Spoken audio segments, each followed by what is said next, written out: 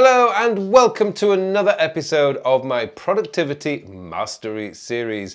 My name is Carl Pauline and today I'm going to introduce you to a psychology concept called implementation intention.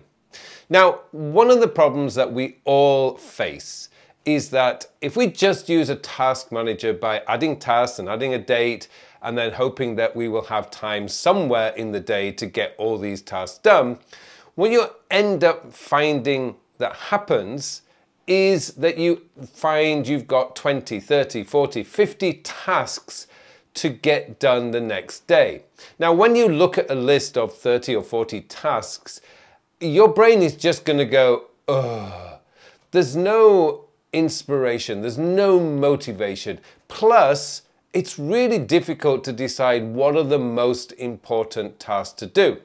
Now, the problem is you're doing this first thing in the morning when your brain is at its freshest, when you are most likely to be at your most focused part of the day. It's such a waste of a potentially an incredibly productive time of your day. So what I'm suggesting today is that you have a look at applying something called implementation intention. Now, if you've read Atomic Habits, James Clear talks about this in his book, Implementation Intention.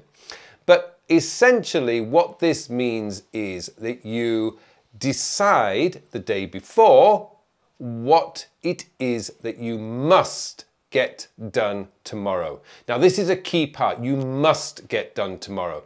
And it needs to be less than 3 tasks that you are going to decide must happen tomorrow. Now, before we go any further, I would just like to give you a brief word from this week's video sponsor. This video is sponsored by Skillshare. Skillshare is an online learning community where millions come together to take the next step in their creative journey. With thousands of inspiring classes for creative and curious people on topics including illustration, design, photography, productivity, freelancing, and more. Skillshare has classes to fit your schedule and skill level, and members get unlimited access to thousands of inspiring classes with hands-on projects and feedback from a community of millions. For example, this course on Essentialism by Greg McKeown is fantastic. It has helped me to identify what is important to me so I can focus my time and energy on the essential things in my life. If you're looking for the perfect place to ignite your creativity and learning, then give Skillshare a try. The first 1,000 people to use the link or my code, Carl Pauline, will get a 1-month free trial of Skillshare so you can start exploring your creativity today. Okay, so implementation intention. So what we need to do is we've got to look at our list at the end of the day. This is what I call the daily planning. It's a critical part of the day if you want to become more productive and ultimately less overwhelmed.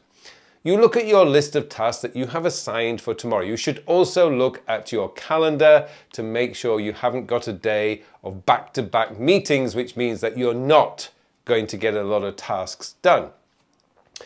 And what you do is you look at your list and say, right, these are the 2 tasks that must happen tomorrow. And you need to imagine yourself actually getting on and doing them. So if it's, for example, if it's for designing and preparing a presentation for something that a meeting you have later in the week, then you would just imagine sitting down at your laptop or your computer and designing the presentation. You just mentally picture yourself doing it. Equally, for me, for example, I might say, okay, one of my other most important tasks for tomorrow is to go out and for a run. So I'm just going to think to myself, okay, what clothes am I going to wear? Where am I going to run? I actually make the intention mentally what I'm going to do. And that's really it. Now, the key with implementation intention is that you visualize doing whatever it is you're doing. And it's just a matter of imagining yourself sat at your computer or imagine yourself getting outside and going for a run. It's not, anything more complex than that. It's just a visual picture of what you want to get done. But the great thing about implementation intention is that you get to, what you're doing is essentially setting up your brain ready for the day ahead. But for me, it's more about applying this to what I like to call my golden 10. The golden 10, if you've ever done my C.O.D course, that's collect, organize, and do, you'll know about the golden 10.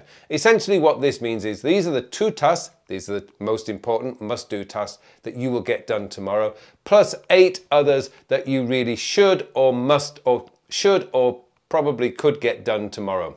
Those you want to be flagging in your to-do list. So it's basically no more than 10 tasks. And the reason why I recommend that is simply because it's so easy with today's task managers to overwhelm ourselves with 20, 30, 40 tasks. They're not going to get done. And when you're not doing your tasks and rescheduling all the time, you essentially just become disillusioned with that whole thing, this task manager.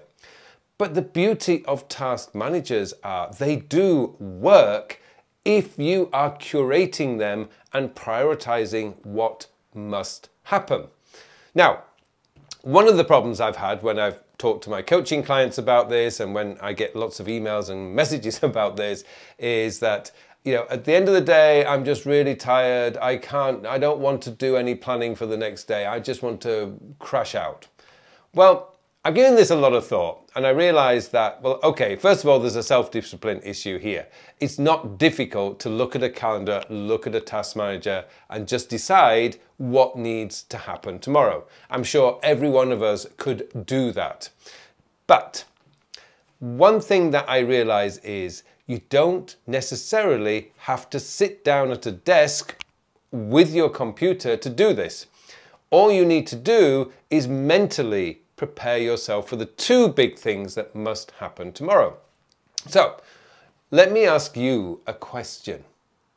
When you're brushing your teeth at the end of the day, what are you thinking about? Now, when I've asked other people this, most people A, can't remember what they think about, or B, say, well, I'm really thinking about nothing. Exactly. So how long on average does it take to brush your teeth? Now, for me, I timed it the other day. It's about 3 to 4 minutes. Please, dentist, if that's not long enough, I'm really sorry. But it's about 3 to 4 minutes to brush my teeth at the end of the day. That is the perfect time to apply implementation intention. All you need to do while you're brushing the teeth, something that you can do automatically without thinking, because you've been doing it from a very, very, very young age, is just mentally prepare yourself to think, what are the 2 must-do tasks tomorrow? Now that could be, tomorrow I must finish this report. Great. All you have to do is imagine yourself sat in front of your computer or your iPad or whatever, finishing the report.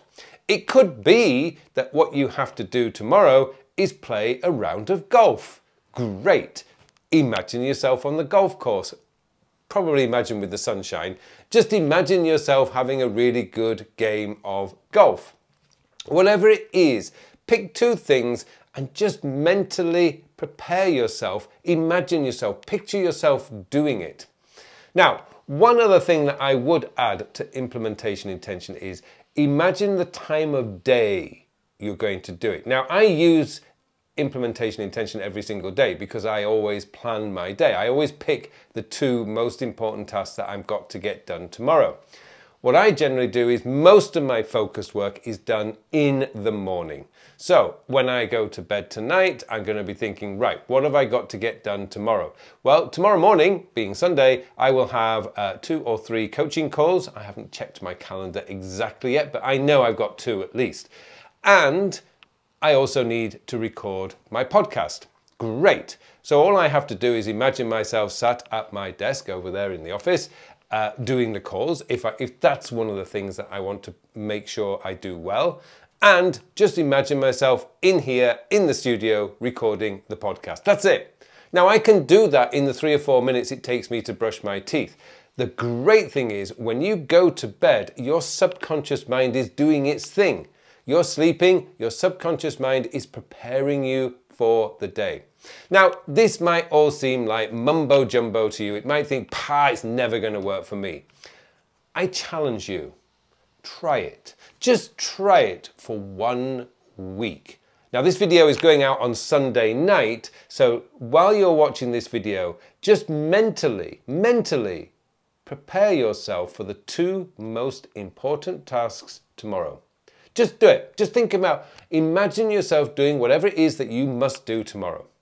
Okay, and try that again on Monday night and Tuesday night. Do it while you're brushing your teeth, because it's one of those things. Again, if you take the atomic habits, this is about habit stacking. What's the trigger? Well, the trigger is brushing my teeth, because everybody does that before they go to bed. So I hope. So what I suggest that you do is, as you're brushing your teeth, just mentally picture yourself doing whatever must be done the next day. And don't just confine this to work either. My picture last night when I went brushing my teeth before I came to bed actually was to record these videos and to go out for a run.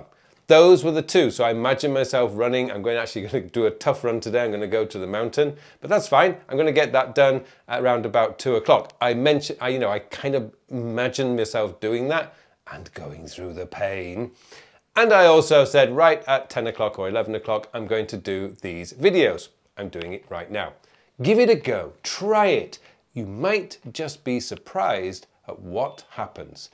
Tell me in the comments below if it really does work for you. Now, thank you so much for watching this video. And it just remains for me now to wish you all a very, very productive week.